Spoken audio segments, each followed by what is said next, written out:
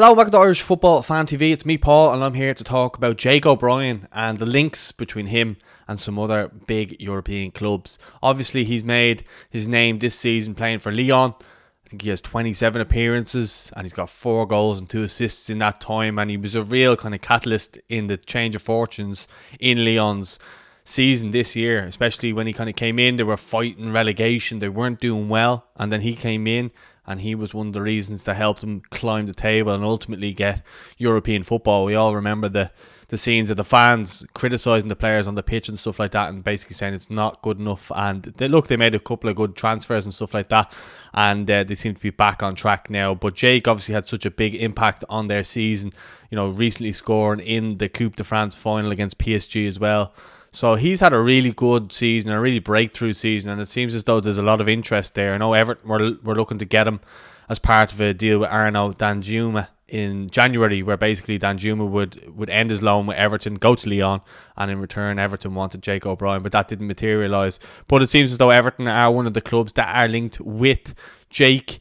And you've got AC Milan and the big one as well being Dortmund. And it's interesting to see, you know, is this a place where he could actually go and develop? Or, you know, in my opinion, I would like to see Jake stay one more year at Lyon because he's guaranteed first team football there with the French club. It's a huge historic club. I know they're not at the heights they were maybe about 10 years ago, but they still are a really big historic club. But similar to AC Milan in that respect is that, you know, they've had big successful teams in the past, maybe not as big now, but they're still a giant in terms of their name and the club. But I do think that Jake could stay at Lyon there and become a really big and important player for them for another year, and then potentially have himself really established as a first team player both internationally and at a club level, and then possibly go to a Dortmund or something like that. But look, he seems to be someone who backs himself. If he did go to Dortmund, I'm sure he'd back himself to get into the team there.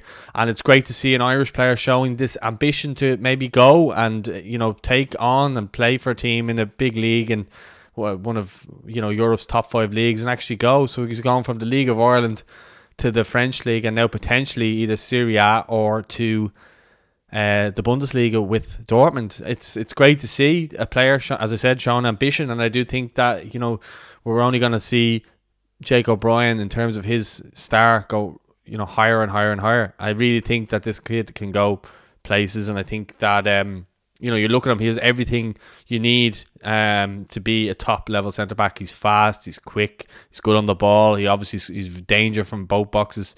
Well, mainly the opposition's box, but he's good in both boxes in terms of clearances and so on. Yeah, recovery tackles really good as well. So look, there's a lot to be positive about for Jake O'Brien. But just in this instance, I'd be open to kind of hearing people's arguments of where he should go next. Should he stay? Should he go? Would he, you know, not just Everton in the Premier League, but there is other Premier League clubs, I believe, linked with him.